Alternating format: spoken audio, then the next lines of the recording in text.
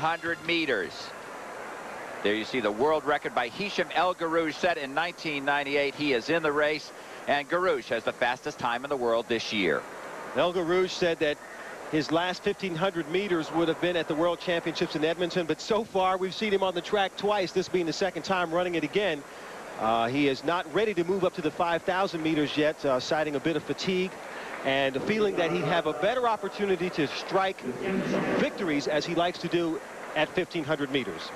And the pace they're expected to go by will be Graham Hood from Canada, leading in 1 minute 50 seconds for 800 meters. How's that, Lewis? Yeah, I can tell you from experience, Larry, and having been a rabbit for 7 years on the circuit, every time there are times when organizers give you a split and you go, are you nuts? I've got to run what? And once again, this is one of those events where they're asking for unbelievable splits to try and set up Hisham El Guerrouj to an unbelievable time. And there you see Graham Hood from Canada himself, really one of the best marathon milers in the world, pulling everybody along, and then he will drop away. And David Lele, who's running right behind him from Kenya, is expected to tow this field by 3 of these 3 3/4 laps that make up the 1,500 meters. Guerrouj is in 3rd place right now. McMullen well back in the pack, approximately 10th. Can't forget about the conditions in Brussels tonight. Around in the upper 70s by now, so it's rather warm for the type of running they're doing, but hopefully that won't detract from the type of time that El Guerrouj expects of himself. Hood doing his job. See if he goes by in 54, 54.5. There he is, 53.65.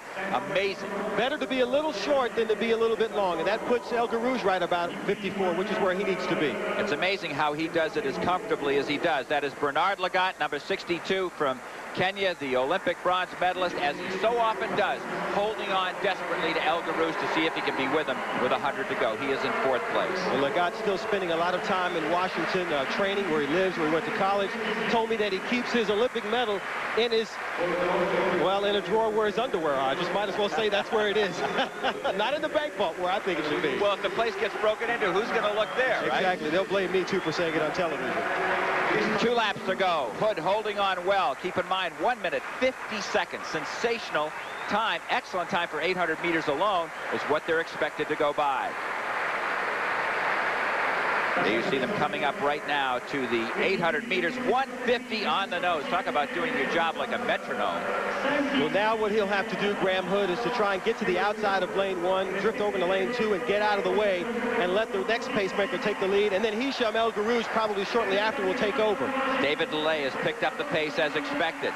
There is Paul, a quick shot of Paul McMullen back in that pack. It is now El Guerrouj in 2nd place. His grandparents and relatives, he has some living in this country of Belgium, here to cheer him on. His grandparents had never seen him run before. In 3rd place, that is the beautiful stride, really, of Bernard Lagat. And now look at David Lele as he begins to drift to the outside and allow a lane for Hisham El Guerrouj to make the pass whenever he's ready. 1 lap to go. And it's El Guerrouj setting the pace, coming up to 1,200 meters. And watch for this split now as you begin to consider the world record. Oh, my. 2:46. I'm not sure I've ever seen one faster for 1,200 meters, ever. And look at Bernard Lagat hold on desperately. It is just the 2 of them right now. El Guerrouj with less than 200 meters to go. Bernard Lagat, the Olympic silver medalist, holding on as well as he ever has before this late in the race. He looks strong to me, Lewis. He looks awfully strong, and right now he's looking for some sign of fatigue from El Guerrouj. But right now, this is when El Guerrouj has to push. Cannot Lagat catch him? It is El Guerrouj with half a step and Bernard Lagat. El Guerrouj just 20 meters to go, and he gets the victory. It is a new meet record and just off the world record by 13/100ths of a second. A sensational performance. The 2nd fastest 1,500 meter time ever run in history goes to that man. And Lagat comes over to offer his thanks and respect to Hisham El Guerrouj. And Guerrouj is one of the most gracious winners that you'll ever see in the world of sport. Always offering his congratulations to everyone. Still in the money he is. Look at this finishing kick, Larry, as El Guerrouj is smooth as he runs to a near world record, and Lagat is right behind him, stretching out with all he has, not able to catch El Guerrouj, but still running an unbelievable time. Absolutely phenomenal. And Bernard لاغات becomes the second fastest performer in the history of metric mile running, and a phenomenal performance by that man for his relatives and his grandparents here where he's had great success at the Van Damme Memorial in Brussels. The men's 1,500 meters, one of the truly great races of all time. Won by Hisham El Garouche, just 12/100ths of a second off his world record. Bernard لاغات, easily a personal best in second. And William Tchir, just 22 years of age, gets under 3 minutes and 30 seconds for the 1,500 meters in third.